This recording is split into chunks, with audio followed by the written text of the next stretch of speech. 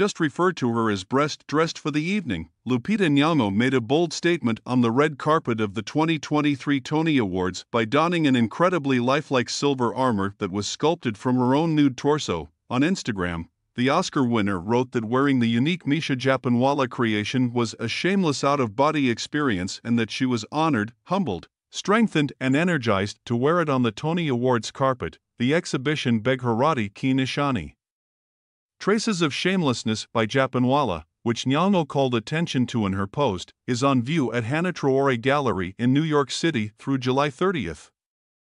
Japanwala has created comparable breastplates for Cardi B.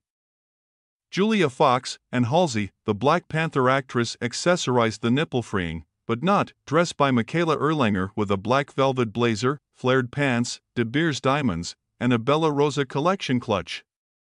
On top of her recently shaven head, Sabine's striking henna tattoo was visible. Janelle Monáe, who has never been shy to show all of herself, called Nyong'o's appearance phenomenal in the comments, and Naomi Campbell called it divine. One critic said, "Not a classy look at all, quite nasty. No one could wear this in public. Who is going to purchase this?" Another questioned.